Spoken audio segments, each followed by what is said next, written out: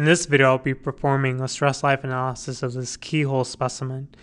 Full instructions or details of this example are in the PDF linked in the video description below. Let's go ahead and start Patran, which I've already gone ahead and done. And we'll create a new Patran database. On my desktop, I have a folder called one simple SN. When you're in the folder, call your file any name you would like. Here I called it simply model.db. And let's go ahead and import a Nastran model. So file, import, under source, go to Nastran input. And in the same video description, you'll find a second file that points to simple sn_v. Make sure to have that downloaded on your desktop or a folder somewhere. And here I have this file in the same working folder. So select it and apply. Patran will then go ahead and import this model. I get a summary of what has been imported here in this window.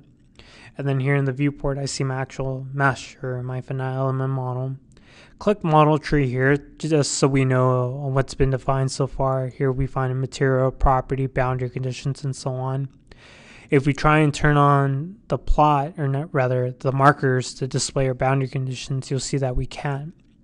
The reason is because we have two load cases, one being the default one, which is the one being used right now, but it's completely empty of boundary conditions. Let's go ahead and switch to this untitled subcase and call it, or rather right click on it and make current. And now I can turn on my boundary condition markers as shown. Let's go ahead and begin defining our fatigue problem. As I said before, this model is pretty much defined for linear static analysis, so we have to build on top of this by defining fatigue properties. For material, we have one defined. Right click on that. And so far for this material, we just have one model defined, a linear elastic constitutive model. Click this and scroll down to where you find stress life. And here you see all your boxes you have to type in data for. If we refer back to the PDF I mentioned, we have a table where it lets us know what values to type in. So here I know that the options should be standard parameters. It should be Ferris for material code, none and none for stress and curve type.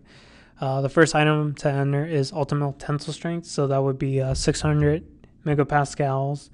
For our stress range intercept, that would be 8,948.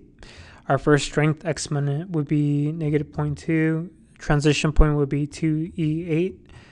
And then our second strength exponent would be 0. Standard error of log is 0.137. And if we move this window up a little, we'll simply click OK here and hit apply to make our modification.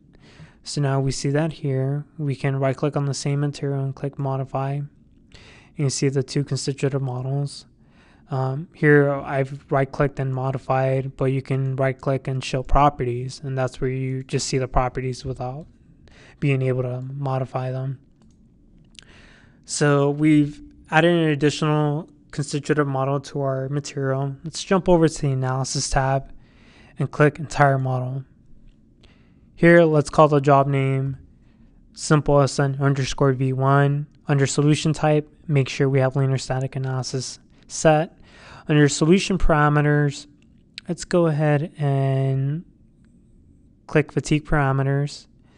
We'll leave the defaults here as shown here: stress units, MPa, absolute max principal, and result locations at the nodes.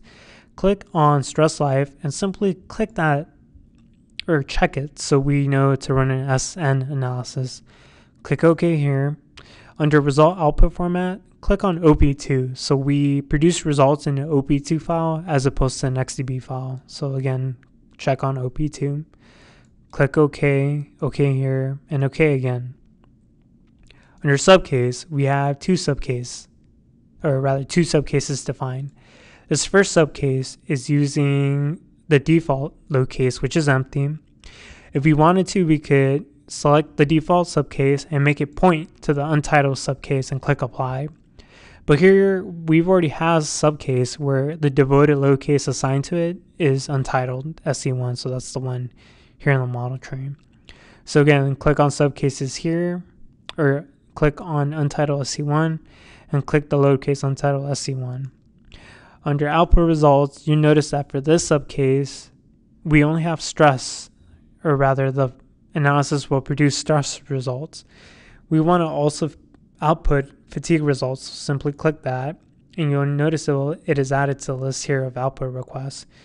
If you want to remove it from the list, click delete it, and it's gone. Again, click it, and it gets dropped in this box.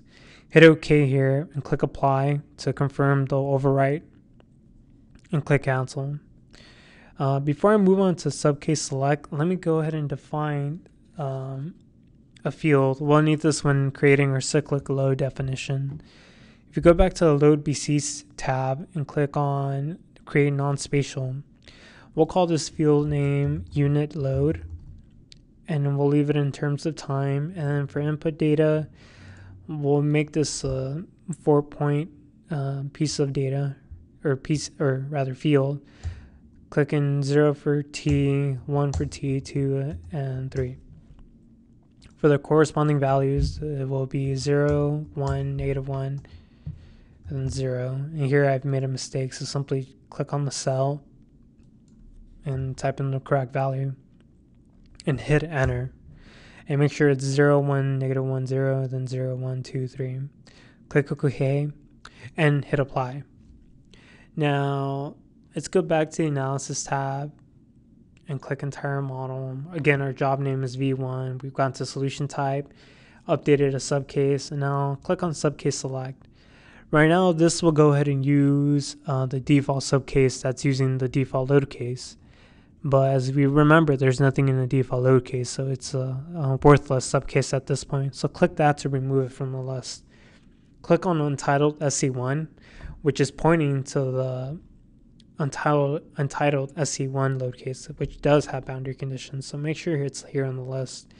Click Define Fatigue Load Sequences. And here we'll define our cyclic load definition. So under event name, event 1, cell subcase, simply select this Nastran subcase. For time history, you'll see that field we just defined a moment ago and simply drop it here. And now this defines event 1. If we want to create a second event, simply click up in the arrow and you have a new event here available for you to go ahead and create. So let me go ahead and just call it, or input the same data, but this time I'll call it other event. And now let's actually use one of these events we just created here. Here on the left, right click on load sequence. Let's add a new sequence. In addition to this, let's add a new event. Here you see 2 events defined. We want to use this one. The other one just shows that to make a point. The point being that this part of the window is used to create these events here on the right. So once I select the one event I want to use, click apply, and now it's been loaded here in this event.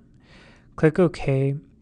Click OK on this window, and now we're ready to perform our stress and fatigue analysis. So let me go ahead and click apply. The one unique thing about what we're doing right now is we're doing the stress and fatigue analysis simultaneously. Before, the process was we would perform our stress analysis, then we would have to manually move our stress results to fatigue program and then perform the fatigue analysis there. But since we have the unique capability of Nastran being able to do fatigue analysis, we do it all in one go as shown here. Once the analysis is done, click on Attach Output To. This is where we go ahead and point to the result file, and you notice that right now it's not anywhere to be seen. So now what I have to go ahead and do is remedy this.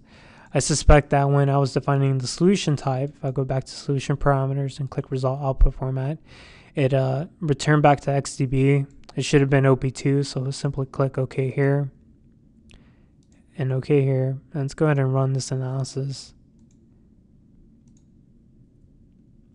And I should double check and make sure it's been defined properly here. Yeah, everything's been defined. I know I'm performing a stress analysis, which is checked on. And right now, if I go back to attach output to, I should see a result file. I can manually click it here.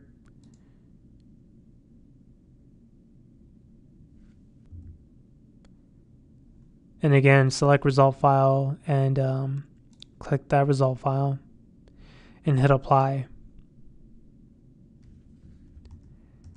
And now while it's doing that, let's go ahead and look at what we should expect. Here, if we look at this, we have a log base 10 fatigue life of, that's not the right one.